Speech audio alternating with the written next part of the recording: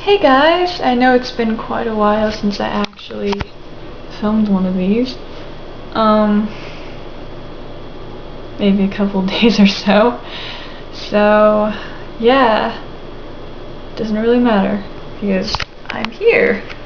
So, I was thinking I should dress up, so I actually did. I'm actually wearing a dress right now. You know how it is when you just want to play dress up, girls, and you just put on any kind of dress. I mean, that is not to say that guys don't do it too. I mean, who knows what you like to do and what your lifestyle is like, but that is what I like to do. I like to dress up. Just for absolutely no reason. Just because I want to.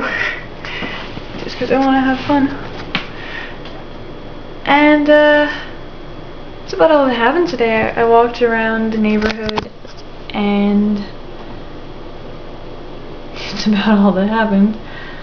Been taking pictures of myself, of course. Look at me. Thinking I could be a model or something.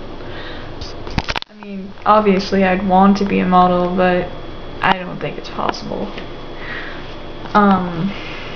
But yeah.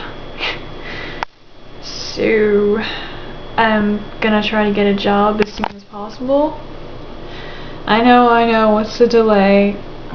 It's just tough out there. But I gotta deal with the tough eventually. Toughness. I don't know. So it's a really pretty day outside. Probably gonna be hanging around outside a lot. I had a really, really weird dream. And it was so weird and so much fun and so ridiculous that I made a note about it on Facebook. And the dream, basically a summary, because it was a very long dream, is that I went to an amusement park, and it was with these Boy and Girl Scout troops, but for some reason there were also separate families there, and Dan and I were there. I mean, I never actually saw Dan's face. I don't think it actually looked anything like Dan, which was really weird. But I went to the amusement park. Oh, by the way, Dan is my boyfriend. And we went to the amusement park, and of course I didn't go on many of the rides, because usually in real life I'm kind of scared of most of the amusement park rides. Don't laugh, but that's how it is. And yeah, so that was realistic at least. But after that I was chased by gym teachers. I couldn't find the bus that I went on, and I didn't even care, so I ran away only to be chased by gym teachers.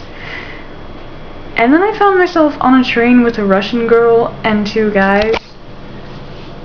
It was really, really bizarre. But, yeah. Apparently it never had a conclusion, and I woke up out of nowhere really thirsty. You know, it was that kind of dream. But that's, to sum it up, that's how it was. So I hope everybody had a great weekend, and I look forward to talking to everybody in the next entry.